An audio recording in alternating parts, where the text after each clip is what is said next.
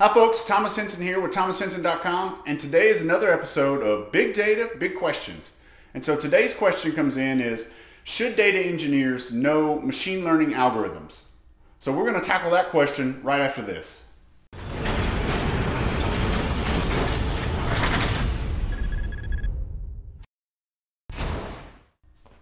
Welcome back. So today we're going to talk a little bit about algorithms, right? So, put your math hat on and let's dive into this question today. And so today's question, it's one I get a lot. It's about the role of a data engineer in machine learning. And basically it is, I've taken this question from a couple different sources that I've seen where they've asked, should data engineers know machine learning algorithms? And kind of where some of that falls into is, what is the role of the data engineer and what is the role of the data scientist? And so really this question for me is really simple. I'm going to go off of my experience and kind of share with you what I've done around machine learning algorithms and how I've approached it in my career as a data engineer, software engineer, Hadoop administrator. There's a couple different ways to look at it, but basically the way that I've approached it is I haven't really learned it. And when I say learn it or know it, I haven't been in, I'm not going to make a recommendation on it. So, the way I look at it is you should be familiar with them. So you should be familiar with them, especially familiar with them as far as like what's involved in the package. So are you using Hadoop? What are the algorithms in there? What are the algorithms in your workflow? And then all the other libraries too. So if you're evaluating other libraries, so maybe you guys are looking to, maybe you haven't used Spark and you want to look at the ML library that's there, and you're kind of going back and forth with those. You want to understand from a basic, very high level, what those algorithms are, and for sure what algorithms you're using in your environment, so that you can make an educated recommendation saying, hey, I think we should move this. Let's still have the data scientists involved and have them, look and make sure that, the algorithms that we're going to be using from those packages are going to fall in line with what we're really using, because that's one of the things too. You'll find that they will differentiate a little bit. So, what we're using in Mahout may not be exactly the same, version in, Madlib or, the ML library.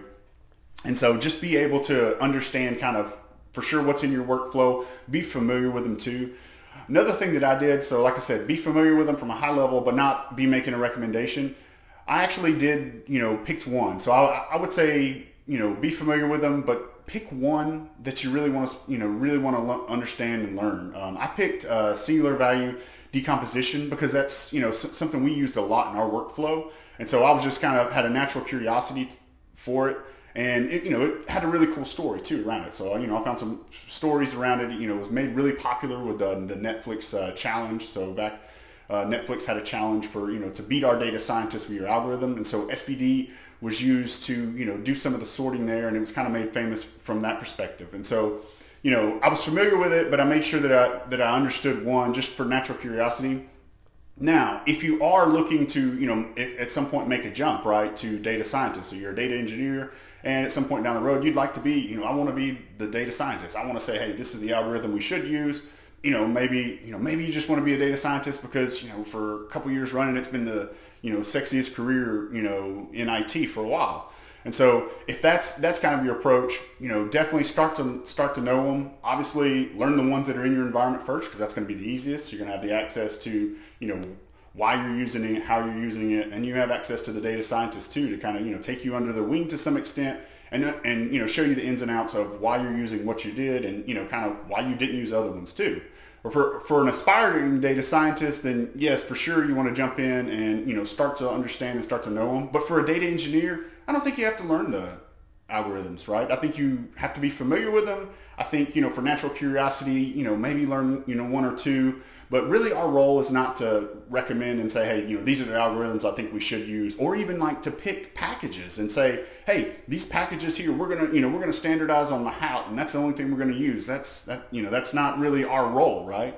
If you have any questions, make sure you submit them to Big Data Big Questions. You can do it from the website. Go to Twitter, use the hashtag Big Data Big Questions in the comment section here. However you want to get in touch with me and get those questions answered. Also, make sure you subscribe so that you never miss all these big data big questions goodness, and so that you can always, learn more. Thanks again, folks.